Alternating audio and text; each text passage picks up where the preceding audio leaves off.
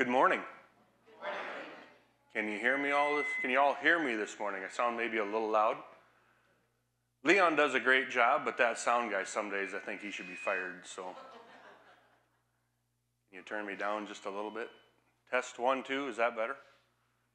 Because I might get kind of loud later, and I don't want to hurt anybody's ears, so. Well, this is a little bit different, isn't it, this morning?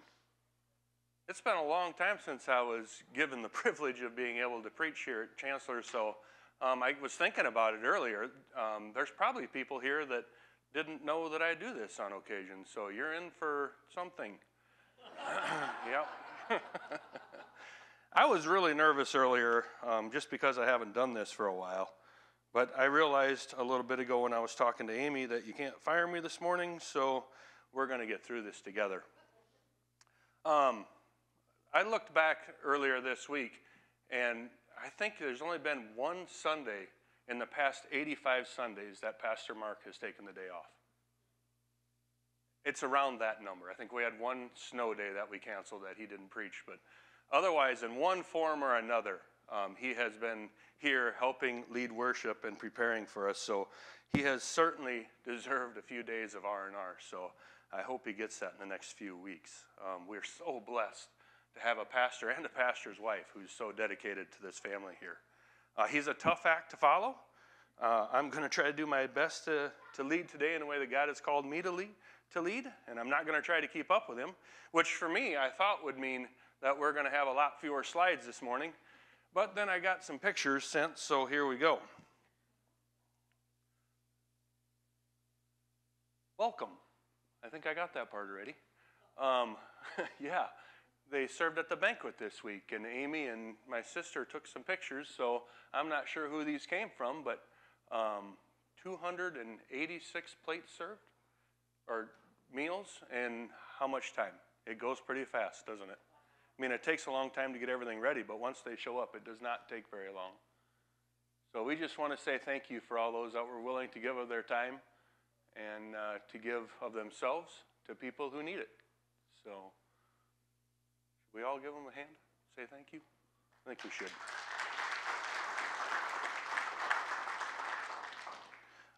Just a reminder, your new mailboxes, the July mailboxes are in our calendars are in your mailboxes, so don't forget to grab those on your way out.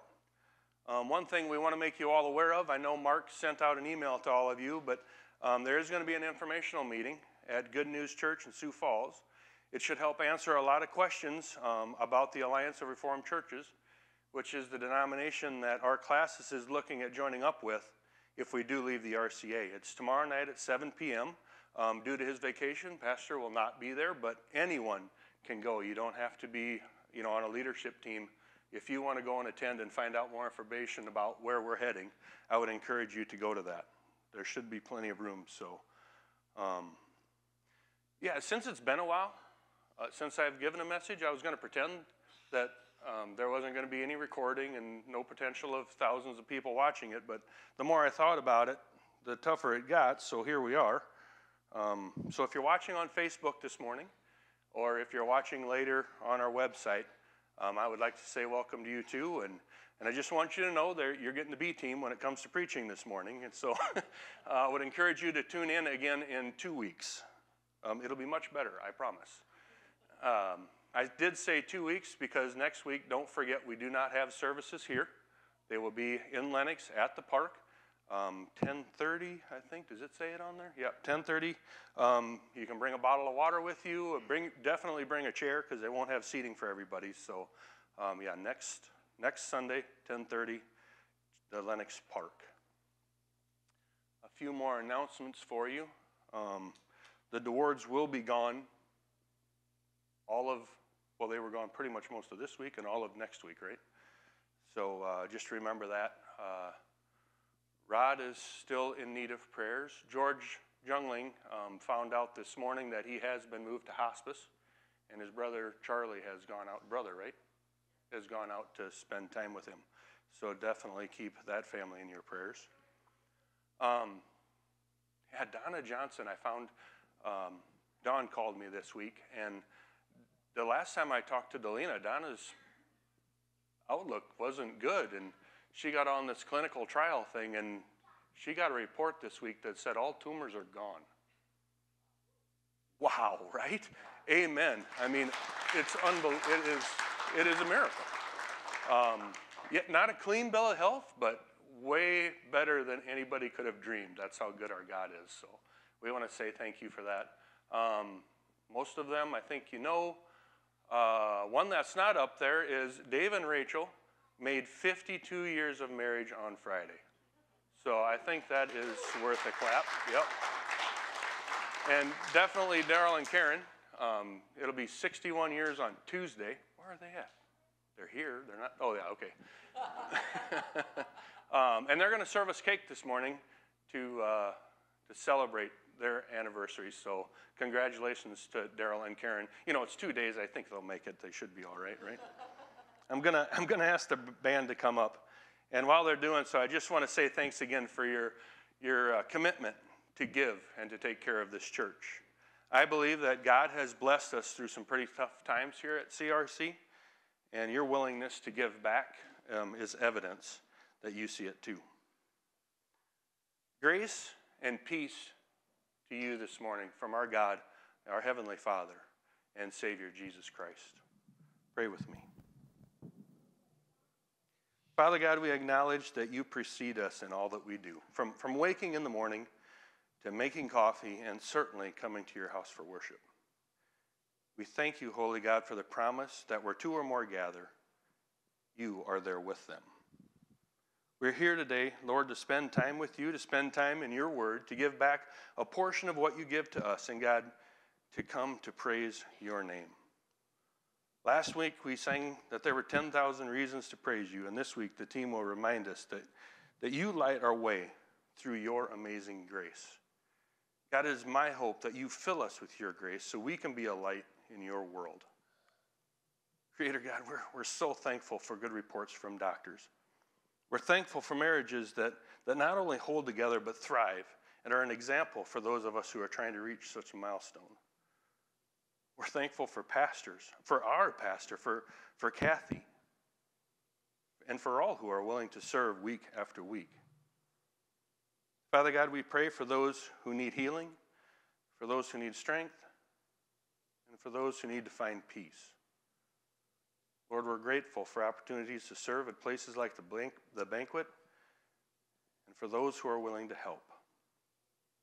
Grant us all the wisdom to see those moments when you're asking us to be your hands and feet, and then the courage to do what your kingdom needs.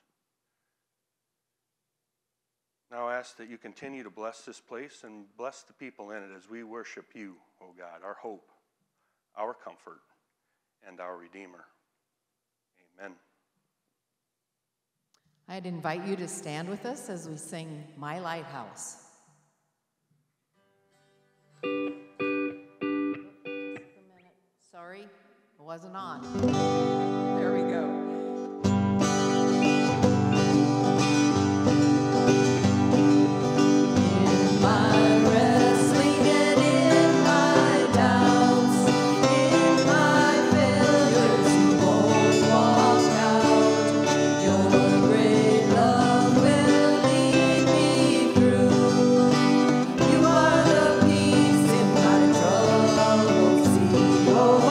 You are the peace in my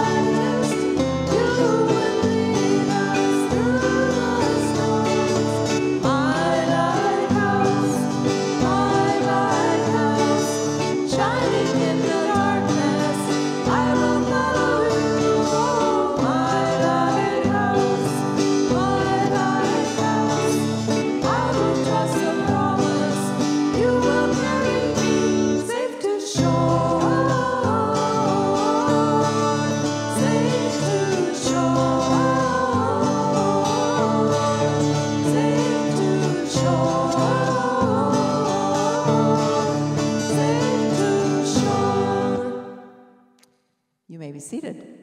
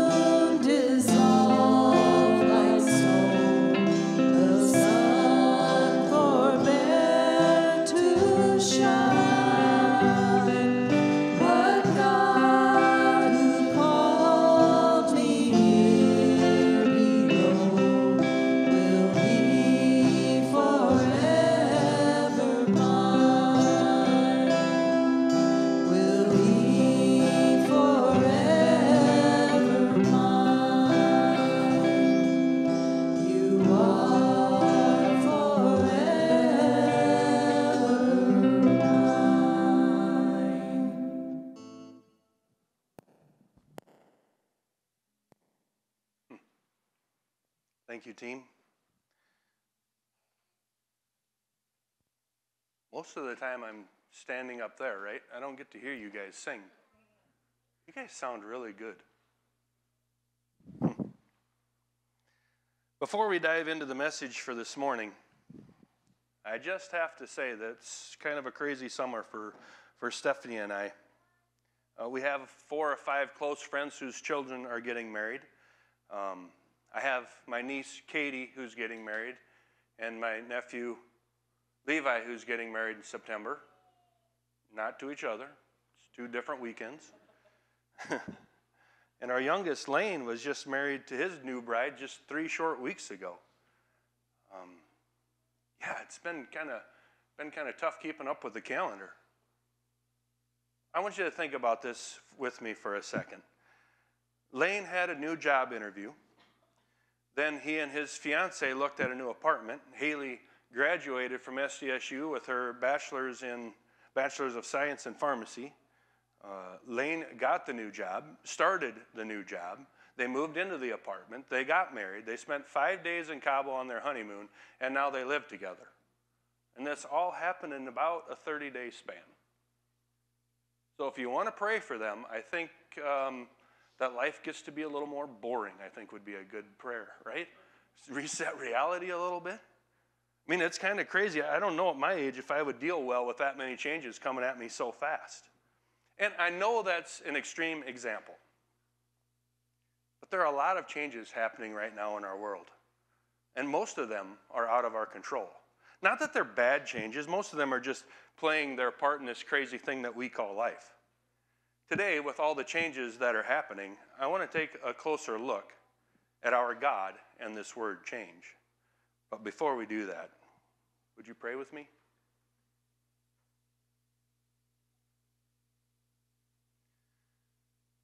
Dear Heavenly Father, as we gather in this safe place that you have provided for us, we ask for your presence to be known to us. Lord, let it be your voice that we hear this morning. And Jesus, as we explore this word change, I ask that you open our eyes to your truth. And then by the power of the Holy Spirit, we ask that you take that truth and place it on our hearts so we can turn back to it when this world that we live in tries to convince us of its lies. Now may the words of my mouth and the meditation of our minds be pleasing in your eyes, O Lord, our rock and our Redeemer. Amen. So, in the spirit of the word change, I'm going to do things a little bit different this morning. I need you all to agree with me before we go any further on one thing. Going to need a little more space.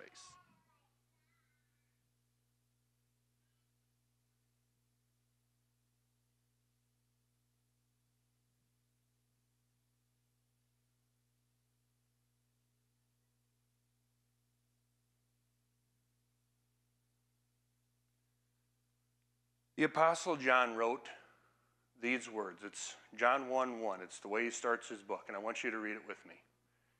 In the beginning was the Word, and the Word was with God, and the Word was God. So I have an important question for you this morning. When it comes to how God wants us to live our lives, is this book, is the Word of God, our authority? Because the answer has to be definitive. It can't be maybe or kind of. It has to be yes. Do we all agree on that? Amen.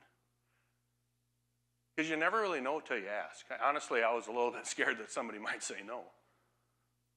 I'm going to move forward, that we're all on the same page, and that the written word of God is our authority.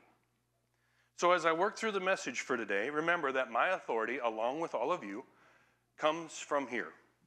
It comes from Scripture. It may be a different translation this morning, but it comes from God's Word, the Bible. Now that we're all on the same page, let's get back to this word change. How many of you look forward to change? Someone the other day told me that the only age group that looks forward to changes are babies. I'm not sure that's always true. I see Barry sitting there, and I think there's probably some changes coming in his life he's looking forward to. Gene and Linda, they're not here this morning, but I'm sure Steve and Sheila, you got to be looking forward to some changes, right? I think sometimes we look forward to changes, but most of the time, I think we dread them, don't we? And most of the time, it's just because of the unknown. It's because of what we don't know about the change. I think we'd be shocked to realize how many times in the course of a normal day we actually change our plans, or reverse course, or pull out the eraser to delete an appointment that we made for that week, or a task that we had set forth for the month. Have you ever thought about that? Changing our minds feels natural to us as humans. It's hard to even envision life without it. In most instances, changes are harmless, and they're typically the result of unforeseeable circumstances or caused by changes that other people make that directly affect our lives. As humans, it's just kind of the way life works. But what would it mean for us if God were to change his mind? Can he? Can God change his mind? Could he? Or are all his plans and purposes unchangeable? I read an article one time that used the word immutable, which means not having the ability to change. Is our God immutable? The answer to that question is not easy. It can't be answered with a simple yes or no. So what I'm going to do today is I'm going to try to explain to you why God can't change, why we don't want God to change, and what that means for us as his children. Immutability, or the inability to change, is a property that belongs to the very essence of God, in the sense that he can neither gain new attributes nor lose any. To put it crudely, God doesn't grow. There's no increase or decrease in the divinity of God. If God were to increase in either quality or quantity, it would mean that he was incomplete prior to the increase. If he were to decrease, it would mean that he would be incomplete after. God is incapable of development, either positively or negatively. He neither evolves nor devolves. God will never be wiser, more loving, more powerful, or holier than he was or ever will be. The truth is at least implied in God's declaration to Moses in Exodus 3:14. God says, I am who I am.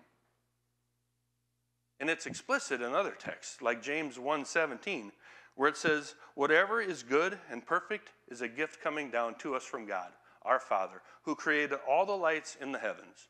He never changes or casts shifting shadow. Or Malachi 3:6, which says, I, the Lord, do not change, therefore, O children of Jacob, you are not consumed. And Hebrews 13:8, that says, Jesus Christ is the same yesterday and today and forever. When we talk about the immutability of God, we're very close to the notion of his everlastingness. What I'm saying is that God never began. He never started to be, and he'll never cease to be. God in his life simply is, always was, and always will be. God didn't come into existence because to come into existence would be to change from nothing to something. And he'll never cease to exist because that would mean he'd have to change from something to nothing. God isn't young or old. He simply is. But the fact that God cannot change is not designed. It's not meant to keep us as his children from developing a relationship with him. Consider Romans 5:6-11. When we were utterly helpless, Christ came at just the right time and died for us sinners. Now, most people would not be willing to die for an upright person, though someone might perhaps be willing to die for a person who is especially good. But God showed his great love to us by sending Christ to die for us while we were still sinners. And since we've been made right in God's sight by the blood of Christ, he will certainly save us from God's condemnation. For since our friendship with God was restored by the death of his Son while we were still his enemies, we will certainly be saved through the life of his Son. So now we can rejoice in the wonderful new relationship with God because our Lord Jesus Christ has made us friends with God.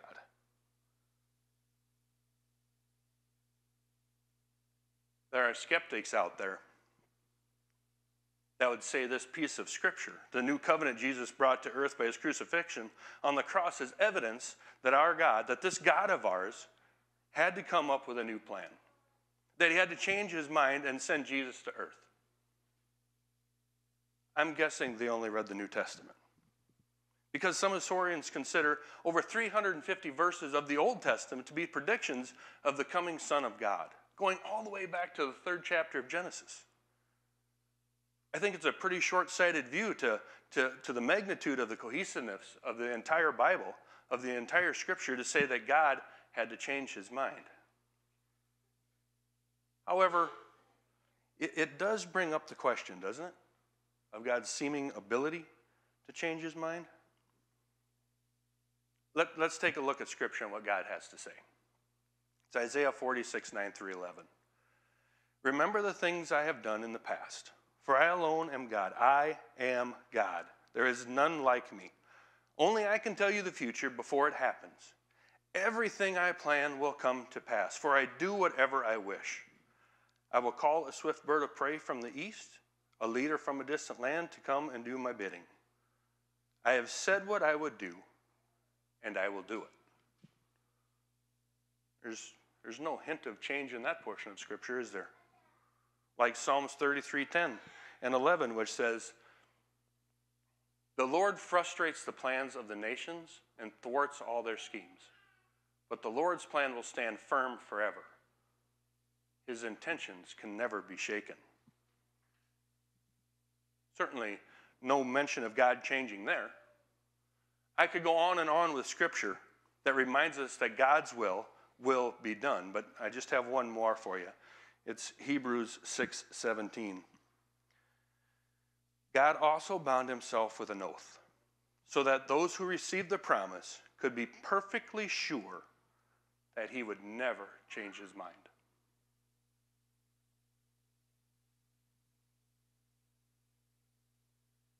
It may seem to us sometimes like God has changed his mind. At least sometimes, right? I mean, it seemed that way to me.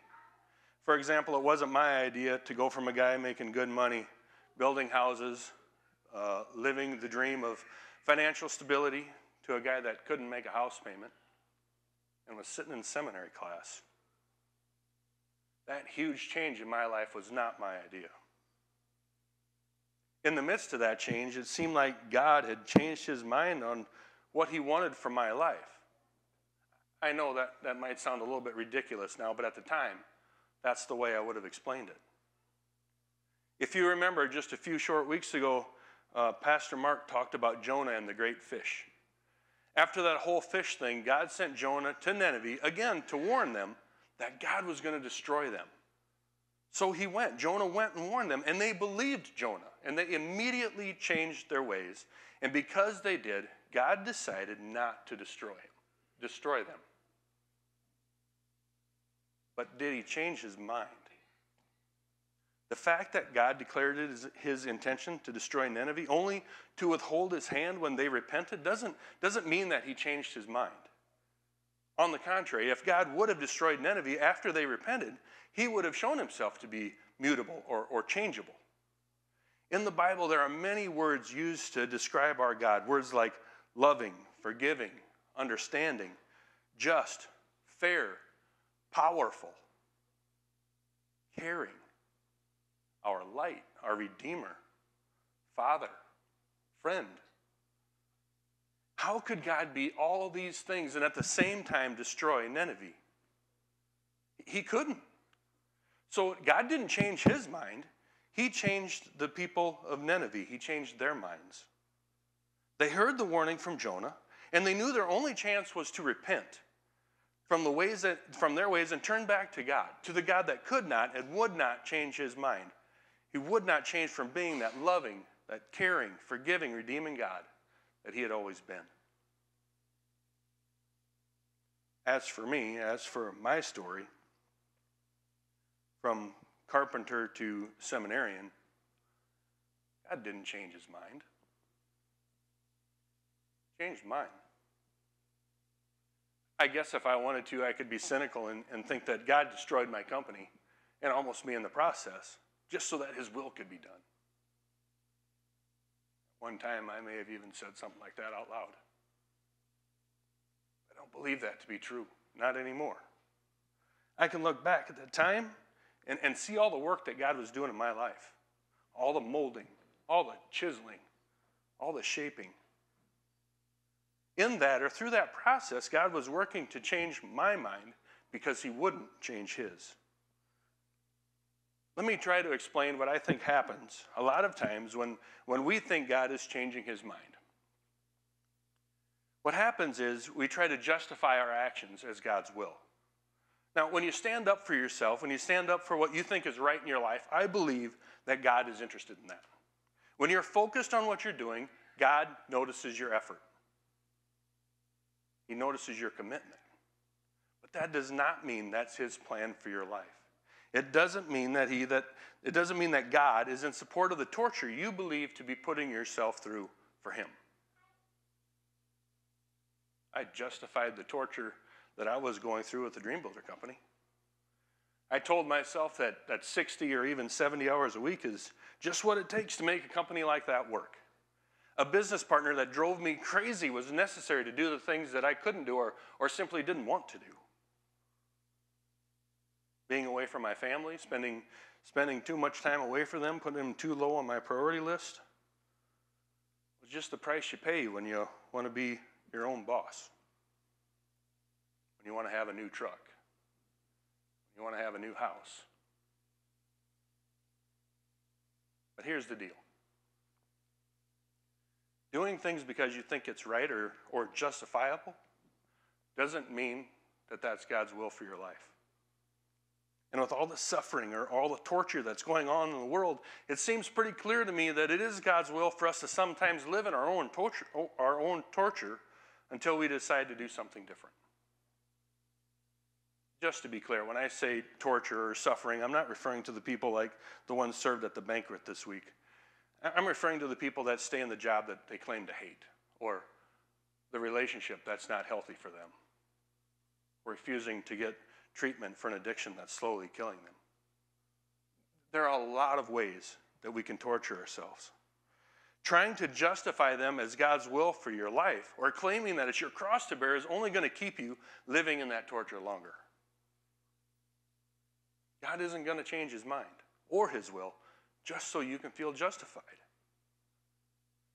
And I'm not saying this morning that we're all living in that torture. Although I think some of us probably are, just won't admit it. I'm saying that we're all a work in progress. We're not finished. As long as we're in God's hands, there's still work to be done in our lives. It doesn't matter what part of the process of this life that you're in. All that matters is that you're still in God's hands. As long as you are, there are going to be changes. Sometimes they're big, like losing a company, and sometimes they're small. But they're all changes. And it's not always fun. But at the same time, change is not always bad. Change may be scary, but if it's a change that our master, that our creator is orchestrating, it will be better than the torture that you're living in now. And God's will to make a change in your life does not happen by accident. God is good all the time, and all the time God is good. Lucky for us, God can change. We're blessed to have a God that is always good and can't change. And since he can't change, guess who gets to? I think that's at least part of what this whole process is about. I think that's part of the reason we're all on this journey together.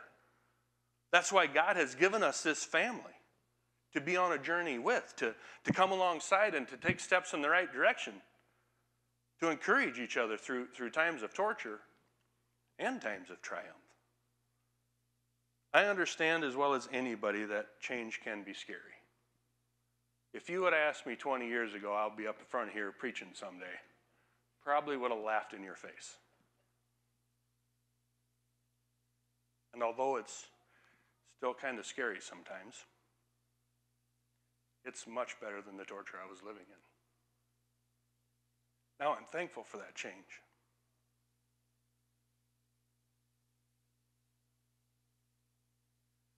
Been a lot of changes lately, hasn't there? COVID made a lot of changes. Our new president does things a lot different than the old one did. 2 years ago, we had so much water, we didn't know what to do with it all, and well, you know what it's like out there this year. Change. This church, our denomination is going through a change. And it's not going to be easy. But something is going to change. I've heard some grumblings about changing our church's denomination. And I get it.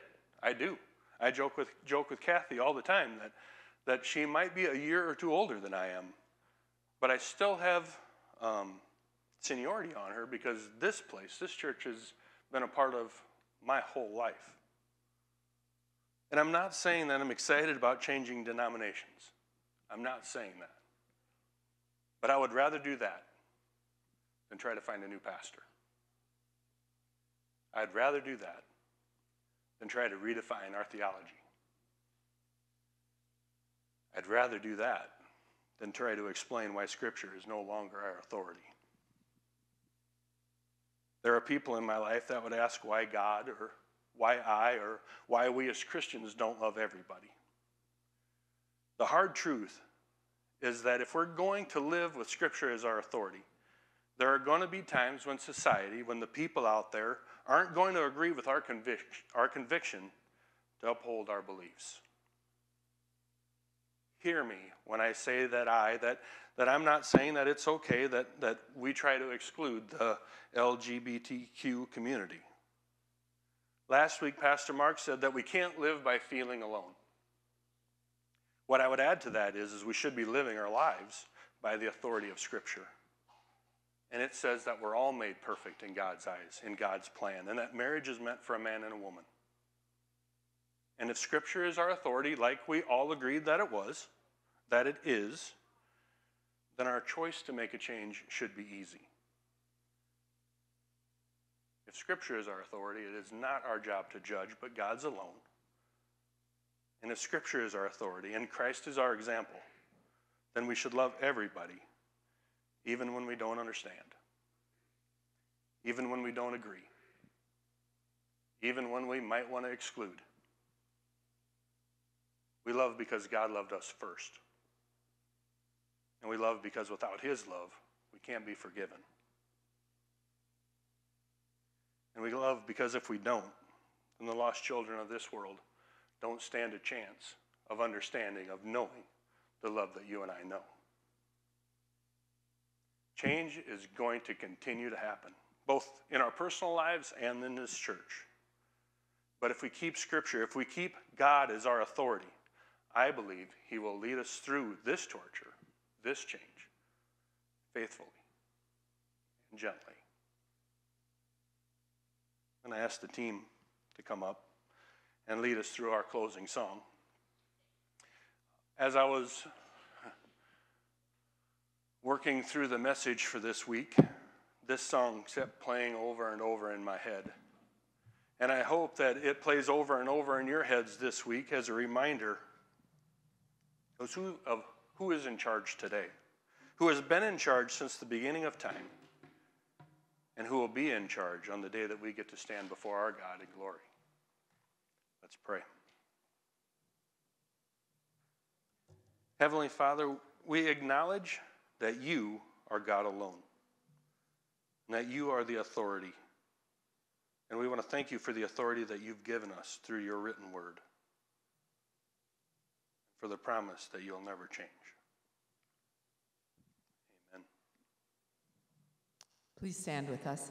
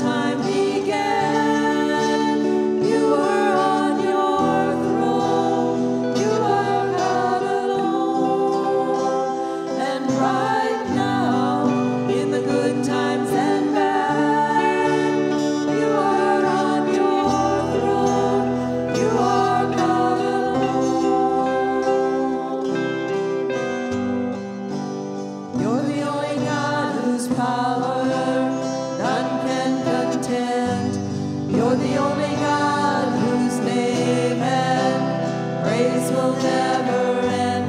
You're the only God who's worthy of everything we can give. You are God, that's just the way it is. You are God alone from before time began. You are on your throne. You are God alone. And right now, in the good times and bad, you are on your throne. You are God alone. Unchangeable, unshakable, unstoppable, that's what you are. Unchangeable, unshakable, unstoppable, that's what you are. You are God alone from before time began. You are on your throne. You are God alone. And right now, in the good times and bad, you are on your throne. You are God alone. And right now, in the good times and bad, you are on your throne. You are God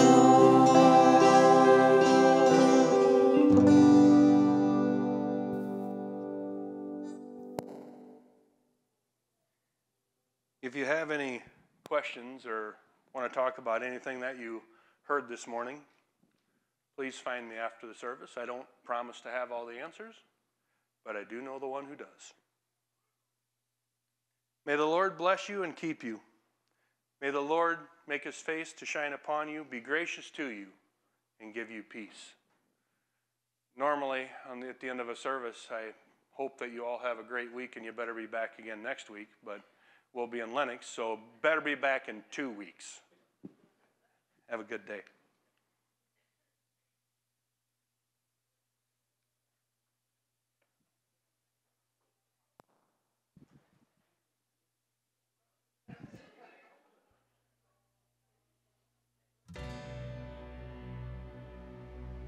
You guys did a good job this morning.